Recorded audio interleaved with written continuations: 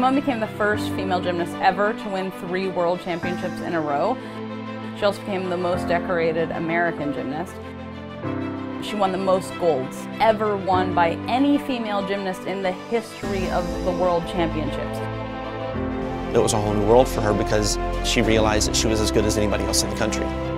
I think a lot of people had talked to her about it, but she doesn't put that type of pressure on herself. She just likes to go out, enjoy gymnastics, have fun, compete, see where it's at. Since going senior, that first P&Gs, she's pretty much won every meet she's stepped into since then. But at that time, she didn't really know if she belonged in the senior ranks.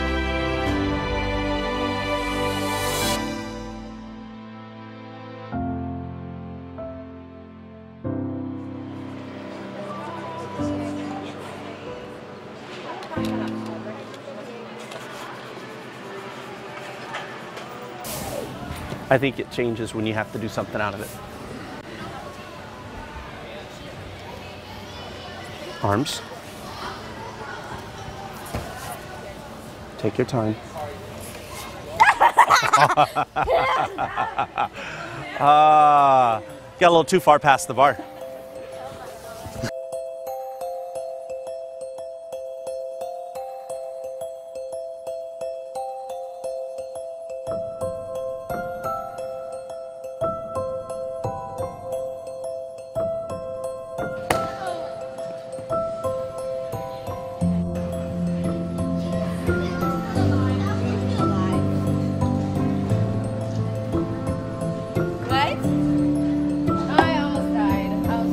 What I noticed about Simone first starting working with her is the personality that you see on TV is the same personality you get in the gym. You know, she's very bubbly, she's very talkative, she talks to her teammates, she has fun, she roots them on.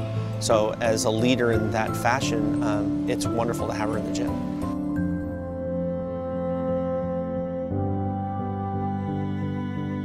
Her personality works really well for her because she has a tendency to turn on a switch when she has to.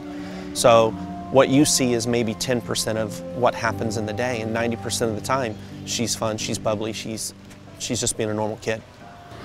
Down one, right there. Here you go. Ladies, holler when you need a spot.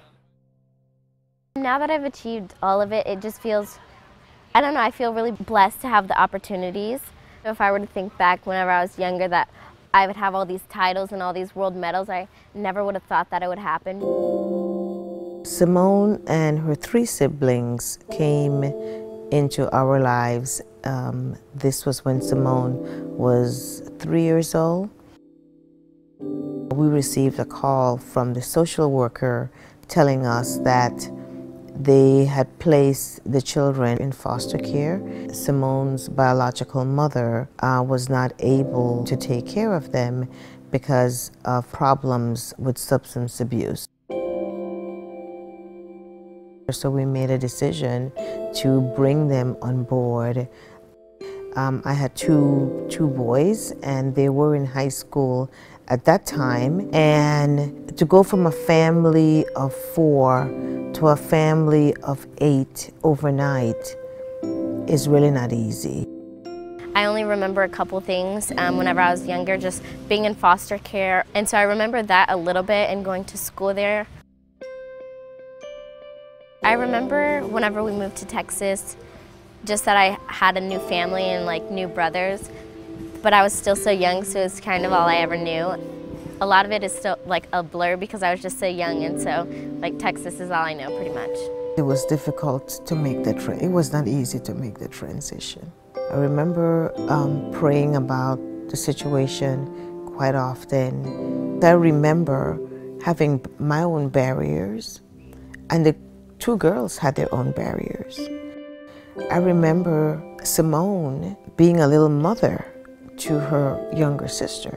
I had to get her to understand that I would pick up that role, and that didn't have to be her role. So we went through quite a few battles, but knowing that these children needed our help, as time went on, it got easier.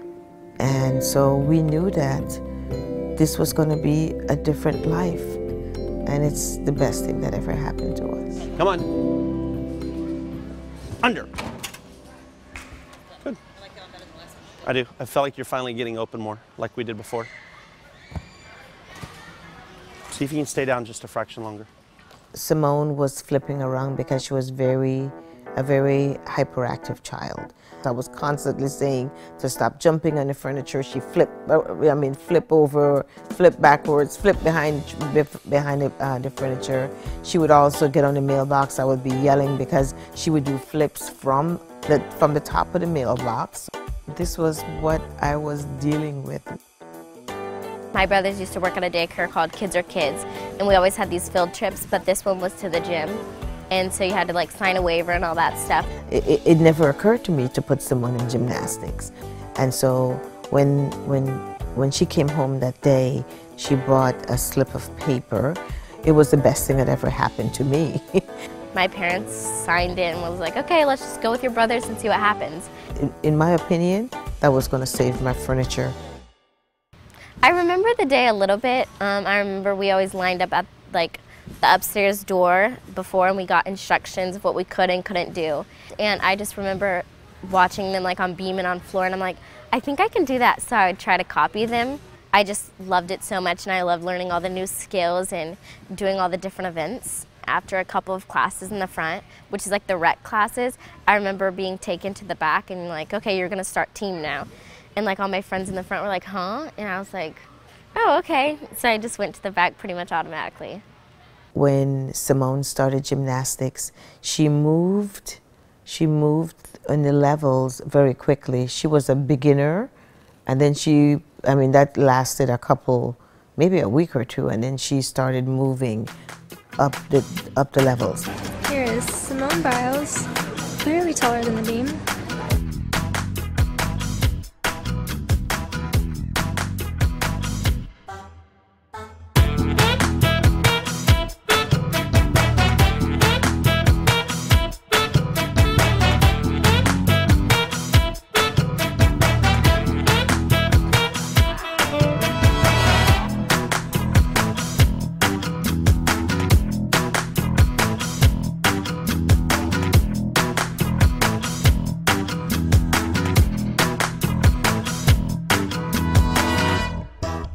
Simone, national floor champion. Tell me about that floor routine. I did do a whip instead of a back handspring because I missed my hands on my full end, but it turned out pretty good. And so what are you going to do to celebrate your national championship? Probably go home and have a party. A party? Who are you going to invite? I don't know yet. At that time, she was transitioning into high school. And when we talked about that, that's when we decided, well, okay, the only way you could spend more time doing gymnastics is if we have a if you're homeschool and you will not be able to go to the regular high school. And she wouldn't hear it. I would cry and I would like scream at them, and I'm like, no, yes, I can go to high school. Like, it's not that hard. My friends do it and they're still elite too. But in their states, it's different, like the amount of time you can miss. And they're like, well, Simone, like, they won't let you do that here. I said, this is where that fork meets the road, and you need to make a decision.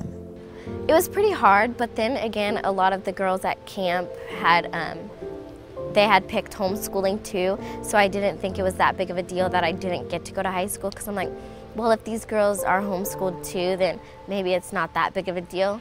We started off with my husband doing the homeschooling, and that was a disaster.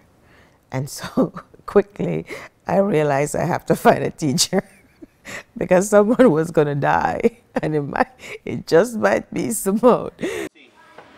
Cat. E or D, sorry. Die Hard. E. E? Echo. Elmo. Echo. I. Harry. I say Insurgent. J. Jack in the Hat. Yeah, we see what movie. Jaguar. Jack A. Jumanji. Jack A. Jumbo. I love that. Okay. Hands off your legs. No, that's To Kill a Mockingbird. L. Hands off your legs. Butt down lower page. Yeah. Lion King. N. Monsters Inc. Mockingjay. So move your feet. Yeah. N. Narnia. 2013 was when she was a senior, and that was when things just changed for Simone. I remember it was January, and I sat with Simone so that she could write her goals. It's something that we do as a family. I encourage all my children to write their goals for the year. And of course, she sat there and wrote what her goals were for the year. And I remember it was American Classic to get on the podium for American Classics, for Secret Classics, and for P&G. And those were her short-term goals. And then as a long-term goal, on a piece of paper she wrote that she wanted she just wrote World Championship. Me and my coaches had talked about Worlds a little bit, but they're like, Simone, wouldn't it be cool if you actually got to go to Worlds? And I'm like, yeah, it's never gonna happen, like whatever. It was just like always a thought, maybe alternate, or just hopefully getting to the Worlds camp actually. There was no way in our wildest dream that Simone was gonna be selected. Never, never, never. It was just a goal. Going into 2013 P&Gs, I didn't think I could win just because we had so many strong contenders. And that's what I told her, just go out there and be the best Simone. Just that year was so new for me with all the new experiences and competitions. And I don't know, I don't think anyone would have ever thought of it.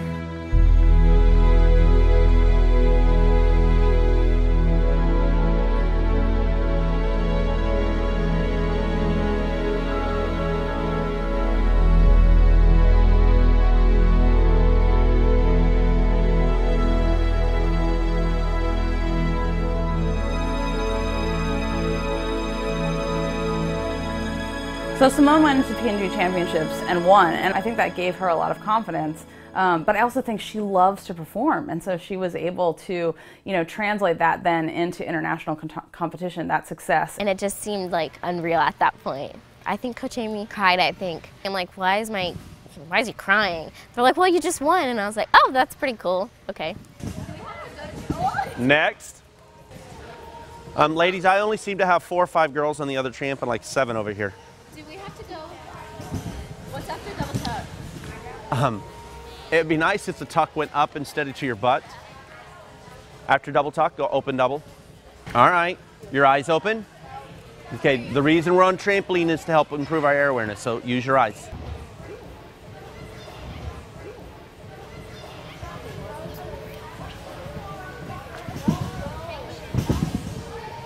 Okay, now try to tighten up the flip a little bit.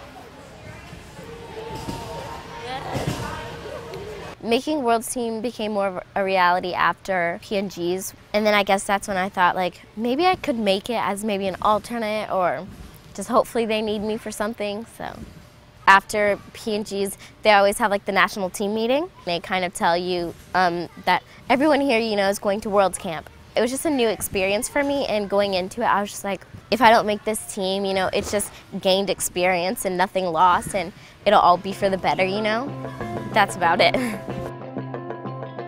I knew Simone had done well throughout the year, but I still did not think that, I didn't think it was going to happen. I was still surprised whenever I got named to the 2013 World's team, just because all the girls were so good and I didn't think I ever had a chance. And then I was like, okay, well, just another experience, my first Worlds. This was huge for us and very much unexpected. And when it actually happened, I remember us just scrambling around to get an airline ticket.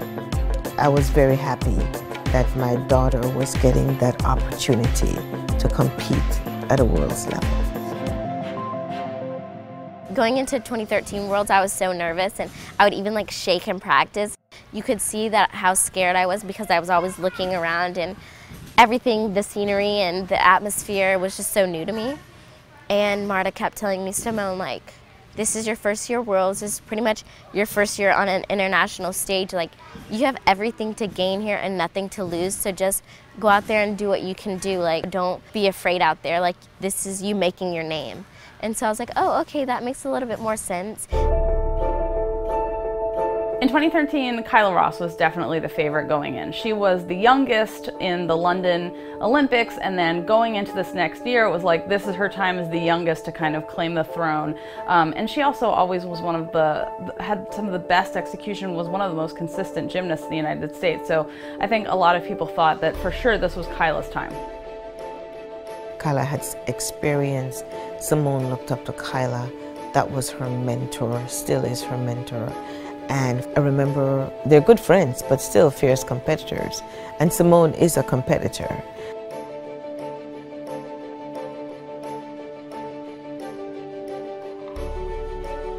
And it was just really exciting to have Kyla as my guide throughout the whole year, actually. So I really looked up to Kyla, and I just wanted to be just like her so much.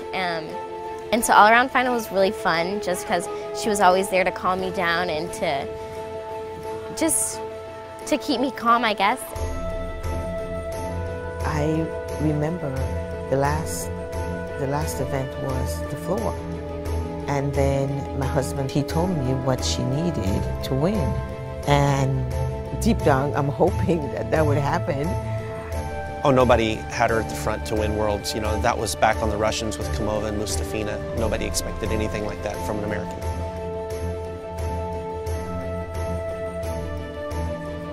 I don't even remember. I was just in such shock, and I was just really excited about my floor routine that I had just done. After my floor routine, I knew I had done a good set for me, but I really didn't even think I'd be on the podium, just because it was my first year Worlds and I wasn't expecting too much from myself. I just wanted to go out there and hit the best sets as I could, and which I did. And I don't know, I think I was just standing on the side and you could see it above.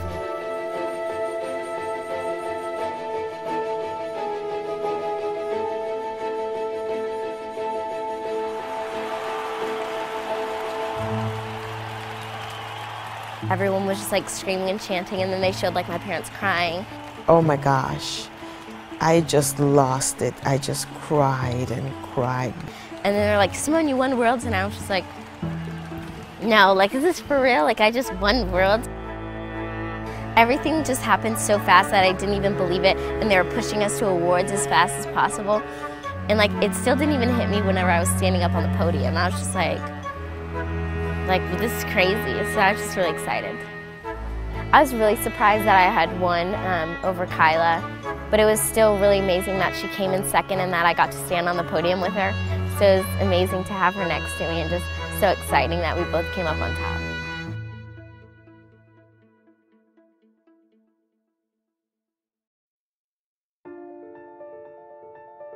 And I think that the thing that really stood out about Simone being at that competition was that she was exactly the same Simone she had been since, she was a junior. She was the same person with the same enthusiasm, and she'd made it through her first year as a senior with the same kind of sparkle and passion and love for gymnastics. And she really changed the whole competition floor. It was everywhere that she went, it was smiles and light and happiness and love.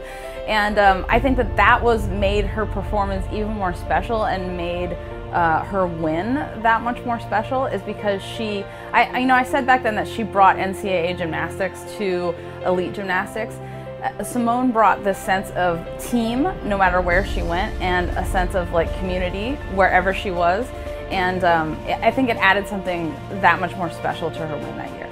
She never put the pressure on that I have to beat a certain kid. It was, what could she do to beat herself? It had been quite a journey up until this point. That one competition gave her the confidence to make her realize that her skills are really good and that she could measure up to the best in the world. So that gave her the confidence that she needed. It was a big turning point in my mentality, I guess, just because I never really believed I had it in me throughout that whole entire year.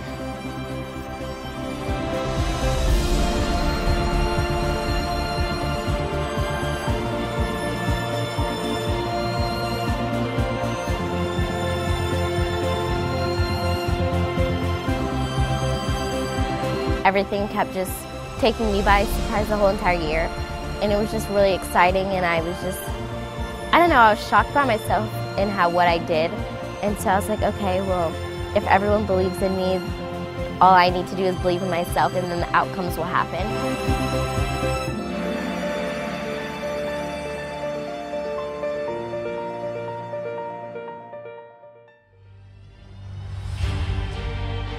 It can't be understated how much anticipation there is. She goes, remember when we wouldn't even talk about that old word? You have that window of opportunity, and it's so short that I knew I had to make a decision.